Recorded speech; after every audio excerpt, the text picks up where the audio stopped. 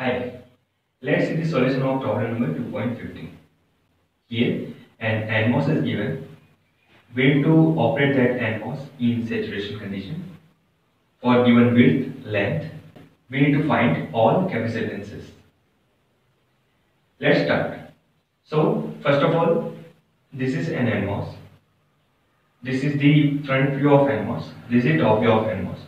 We will see where width is coming, where length is coming, where E is coming. So this is the connection to drain, but effectively this all part is drain. Okay, so this one is E. Alright, the original NMOS was this one. The overall width is W. This is the length. This NMOS was cut from middle and this portion set here. And drain was common between these two fingers. This one is width by 2, right? This one is length.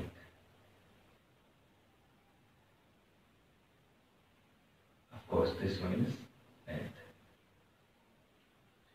This one is E. Look at here. This is the source, drain, source again, and this is the N well, N plus well, right? So if you will see from the top, the dotted line, right? This one. So this dotted line is actually a drain. This one is the source. This one is the source again. So this one is the length.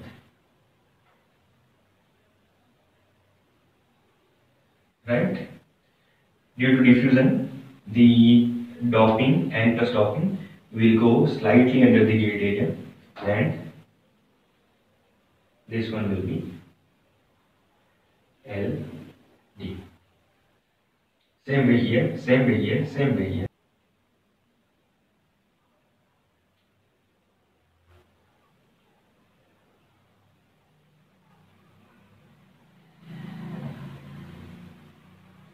Okay, this one is not E.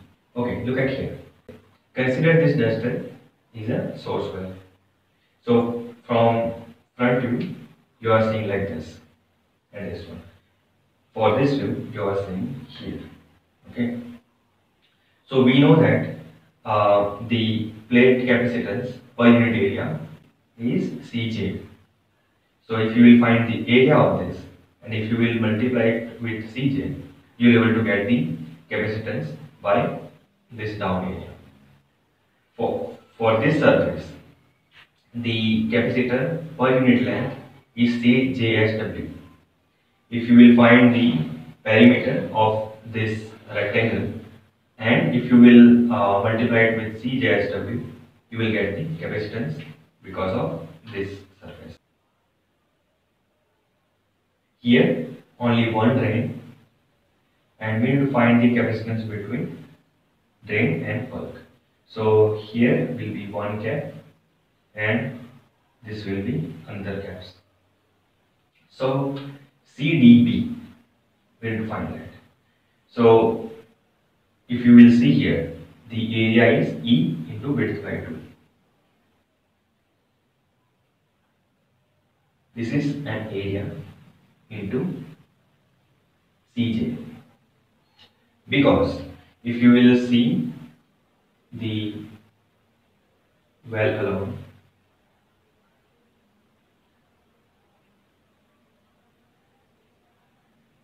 here is the Cj and this capacitance is CJSW plus the perimeter of this, that is E plus width by 2 into 2. Why? E W by 2, again E, again W by 2, right? So E plus W by 2, again E plus W by 2, so E plus W by 2 into 2 into CJSW. Don't worry about this one, we will see how to calculate that. Next is C source bulk. E into W by 2 into 2 because there is another source also into Cj. Of course 2 will cancel, you can do that. Plus E W by 2, E W by 2 2 times. So E plus W by 2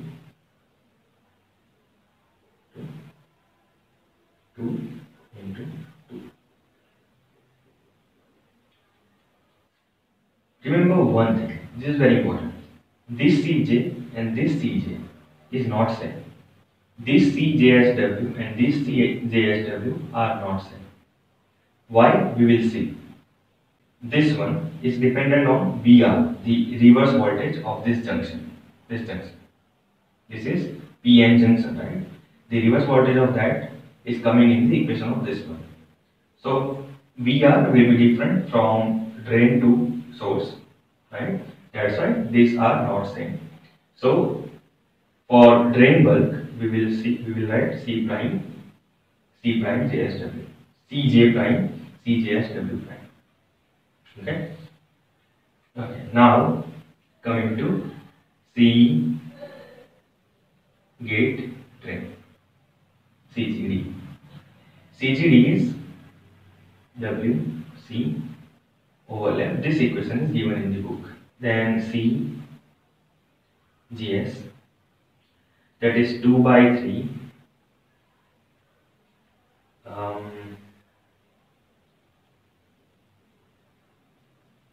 plus WCO. Now coming to C gate bulk. This will be smaller one and of lower interest, but still we will see how to find that. From gate to bulk, right? So here is the first capacitance. Oh, actually let me change it. And from depletion region to bulk, there will be another capacitance. Let's call C1 and C2. So from gate to bulk, the effective capacitance will be C1, C2, C1 plus C2. The equation of C1 and C2 are available in the book. You can refer that. If you are a circuit designer, this equation will not be frequently in use. But if you are working at device level, that means if you are making the device itself on in maybe TTL or something, then this physics will be very important for you. You need to say these equations more deeply. Moving further, E we have, width we have, Cj prime we don't have, right? So how to find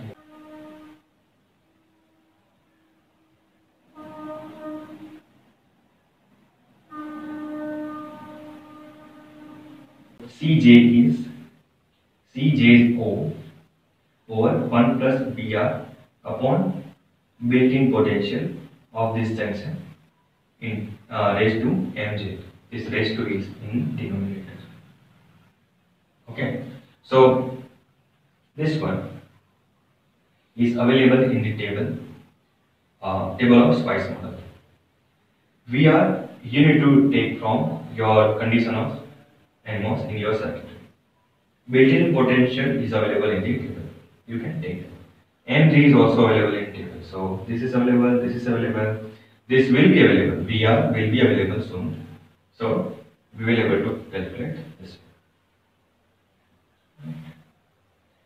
So E is available, width by 2 is available. Same way what we did with Cj, we can do the same thing with CJSW with this equation.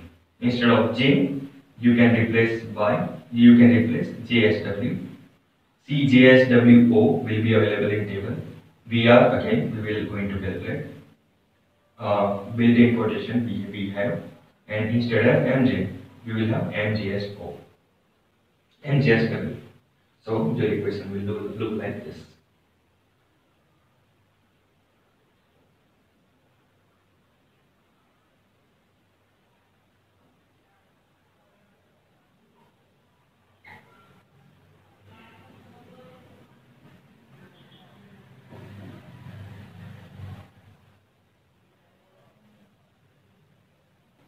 This one is available in table, spice model table. This one is available. This will again going to see from the condition of NMOS, and this one is available. So this equation you will calculate. I mean the value of CdB you will able to calculate. Same goes for this one. Here Cj will be having different VR for the source bulk junction. You will able to calculate that. Of course, these other values you will able to calculate from the table and given equations. The values of respective variables of C1 and C2 you will able to get from table. So you will able to calculate the value of CGB. It's kind of boring calculation, but for exam perspective you can still do that. Designers don't need to go this much deep inside the capacitance, but you can just see that the difference between CGB and CGS. CGS capacitance in the saturation will be more compared to CGD. From this is the important takeaway for designers.